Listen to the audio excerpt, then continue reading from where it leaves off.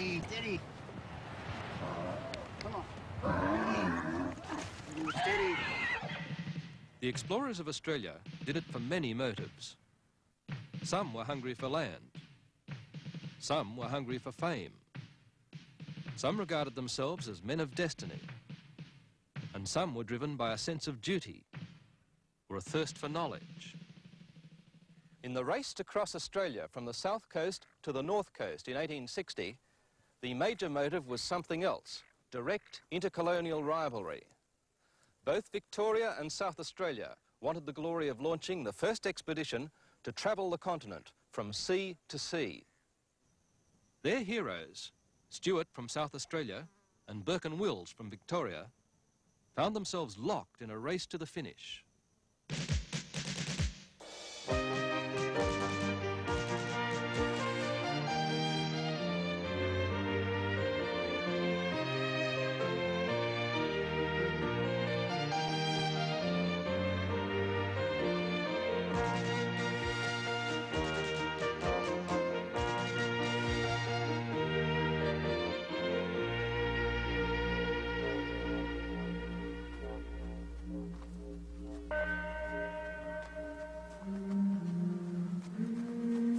Crossing the continent from south to north was no easy task. Gallant men had already been beaten back from the centre of Australia. Eyre, in 1840, was blocked by what he thought was an impassable horseshoe lake north of the Flinders Ranges.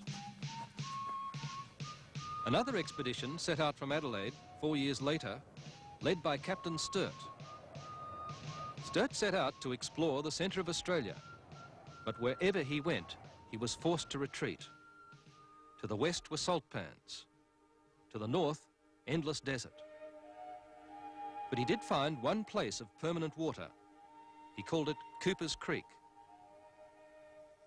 12 years after Sturt's heartbreaking expedition, the skilled explorer Augustus Gregory exploded one of the great myths of the interior.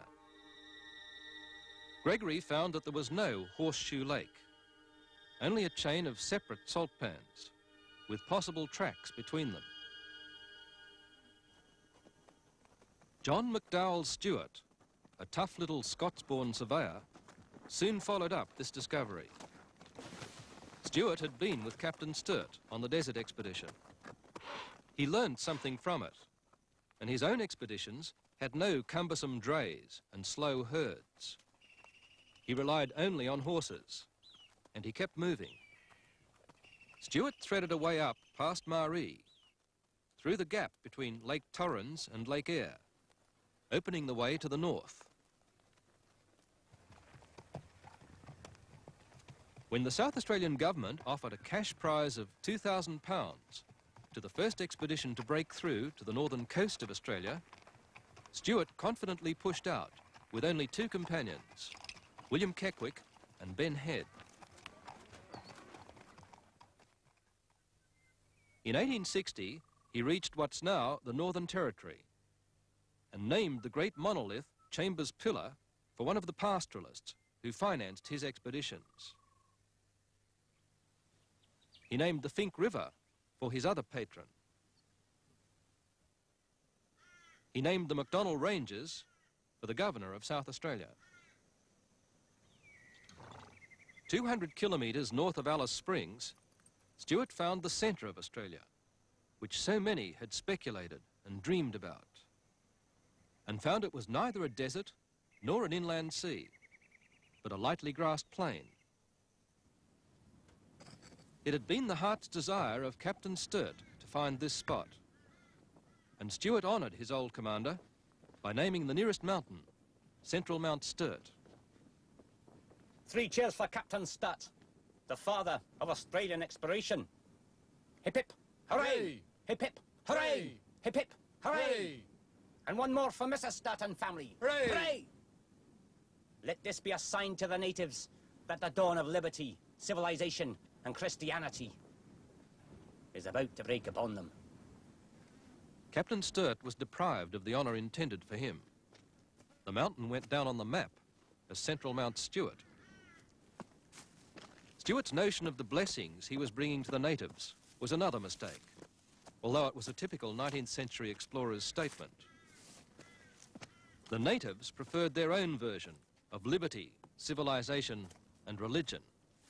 At a place called Attack Creek, the Aborigines fired the grass and rained boomerangs on Stuart's party. Stuart made a decision. I have most reluctantly come to the determination to abandon the attempt to meet the Gulf of Carpentaria.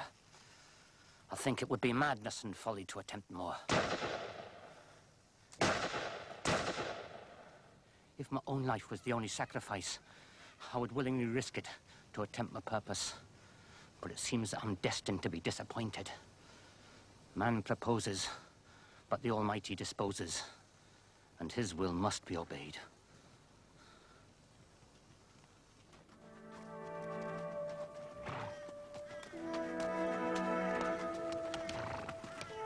It was the end of June 1860.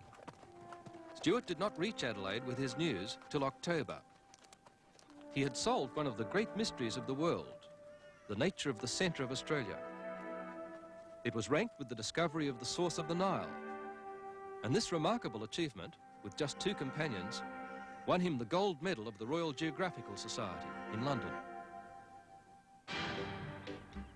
Meanwhile, great things were happening in Melbourne. Inspired by the confidence of gold, Victoria was determined to do what it had never done before, to launch an exploring expedition to cross Australia from south to north. This expedition established several firsts. It was the first Victorian expedition, the first to make major use of camels, specially imported from India, and the first to have such lavish backing, over £9,000 from the Victorian government and the Exploration Committee. And it was the first to have a leader whose total exploring experience was nil. Robert O'Hara Burke was an Irish police superintendent on the goldfields. Why he volunteered as leader and why the Exploration Committee chose him remains a mystery. The surveyor appointed to chart the expedition's track was William Wills, an earnest young man from Devon who was to become Burke's right-hand man.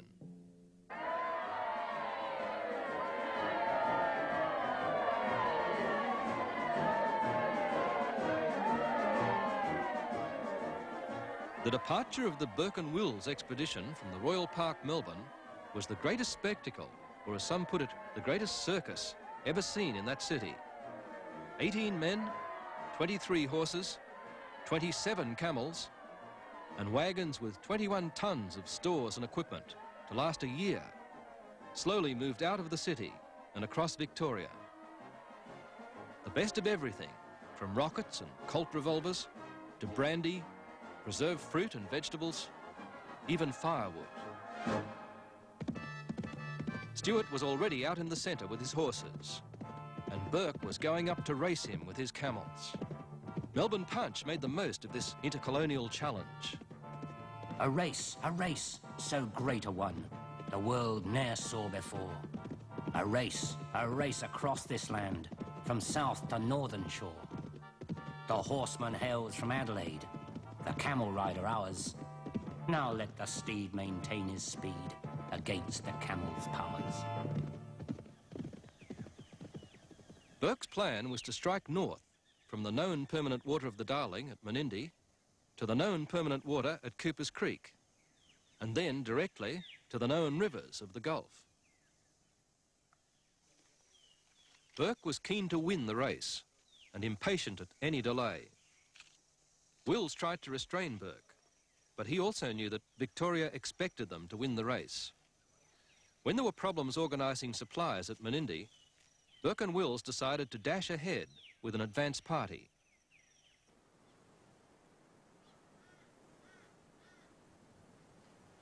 Here at Cooper's Creek, Burke spent 5 frustrating weeks waiting for the rest of his men and stores to arrive. But bureaucratic bungling by the Exploration Committee delayed their departure from Menindee. Burke could wait no longer. His patience snapped on the 16th of December, and leaving 4 men at Cooper's Creek, He set out with Wills, John King, Charlie Gray, and 3 months' supplies. In that time, he hoped to walk to the Gulf and return to Cooper's Creek. Both Victoria and South Australia wanted the glory of launching the first expedition to travel the continent from sea to sea. Their heroes, Stewart from South Australia and Burke and Wills from Victoria, found themselves locked in a race to the finish. Some regarded themselves as men of destiny, and some were driven by a sense of duty or a thirst for knowledge. In the race to cross Australia from the south coast to the north coast in 1860, the major motive was something else: direct intercolonial rivalry.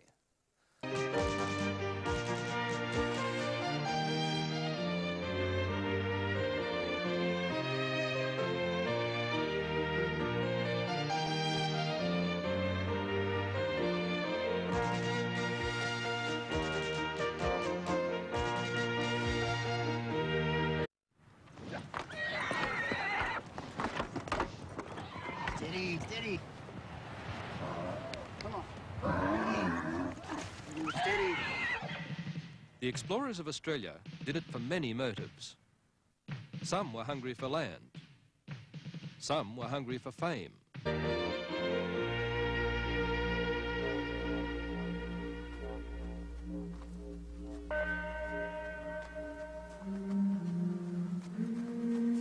Crossing the continent from south to north was no easy task.